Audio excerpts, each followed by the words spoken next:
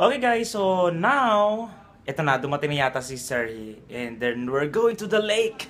Okay, sasama ko kayo sa aking pamamasyal today. So, come guys. Okay guys, we're preparing now. And your friend is here now. So we're gonna travel again. Okay, so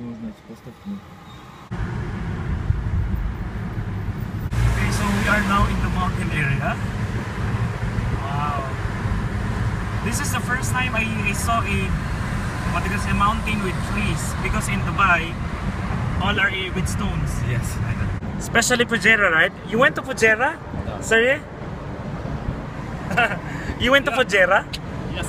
Yeah, all stones. Okay.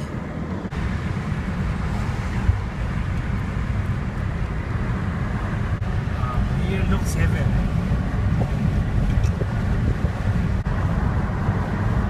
Ararat. Ararat, Turkey. So you're saying Ararat that's different from the one in the Bible? Sorry? Is it the same? No. The one mentioned in the Bible? No? Ararat. It's that side. Look, there. Oh. Ararat. This is Turkey already? No, this Armenia. Ararat. Armenia. Okay. Ararat in Turkey. Oh, okay. So that's clears everything.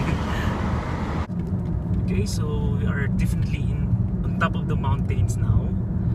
And there are some words written in the mountain. What does that mean? This one, the big This one? Welcome, This. Juni? No. No, I thought they know that I'm coming. For Armenian soldiers. Oh, okay. Because 2 months before, Armenia have a war with Azerbaijan. Okay. You know what, guys? I feel like I'm in the Miss Universe, and I have the interpreter here. This is nice though, because we are like coming from different countries and we're talking about one thing. Oh, this view is very good. Wow. Okay, so here we go. Yeah. Oops. Is it your wedding? No. Wow, that's the church, guys. There's a wedding going on.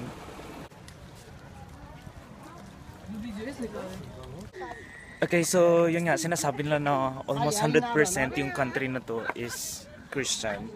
Kaya they have these old mga churches. Okay, yung mga woods nila, grabe talagang ang luluma. Ayun mo, talagang feeling mo talaga parang ancient time pa. Ang area.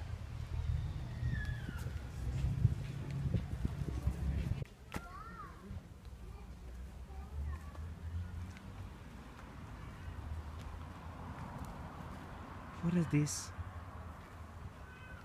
This is like cemetery? Yeah. Now I'm shaking. Yun, so meron silang figure dito. Okay, so pasok tayo sa loob, guys.